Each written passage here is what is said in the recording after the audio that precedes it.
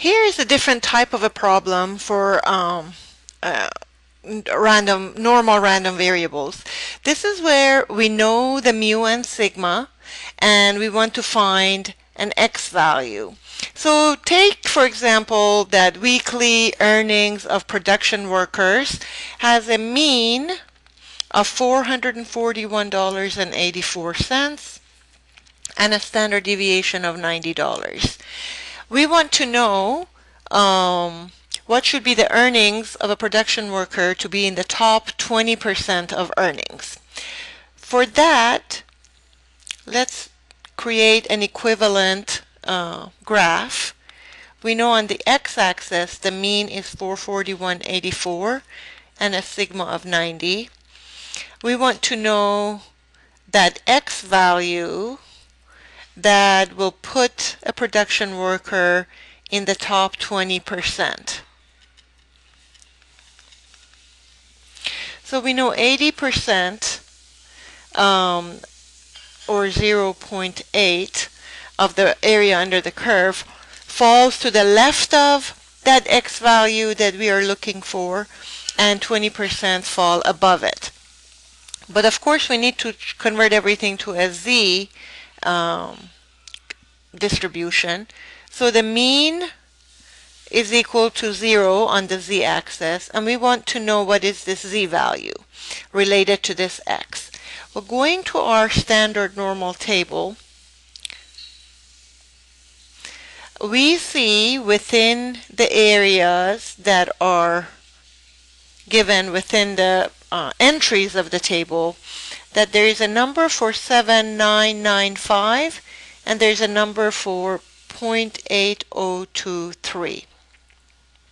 Those are the ones that come as close to our 0.8 probability that was here.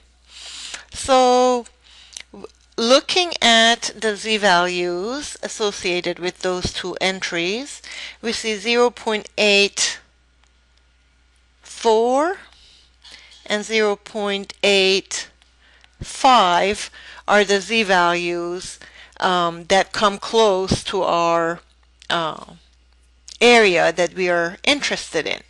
But because the author wants us, or the author of this problem says, we want the top 20%, going with the 0.7995 will put us slightly below the 20%. So we must go with 0.85 as being our z-value that we're interested in. So here's the z-value. Now we know that z is equal to x minus mu over sigma. So we plug in here what we know. We know our z is 0.85. We don't know our x. We know our mu is 441.84. I'll write it over again, x minus 441.84, and we know our sigma, or standard deviation, is 90. So to solve for x, we must cross multiply. We know that x, this numerator here, x minus 441.84, times this denominator here must equal this numerator times this denominator written across it. So to solve for x, we must keep x on one side and take all of our known quantities to the other side. But when I take this 441.84, which has a negative sign, to the other side, its sign will change, will become positive. So we end up with 441.84 plus 0.85 times 90. So that's 441.84 plus 76.50 for a total of 518.34. And those are in dollars, and that is the answer to this question.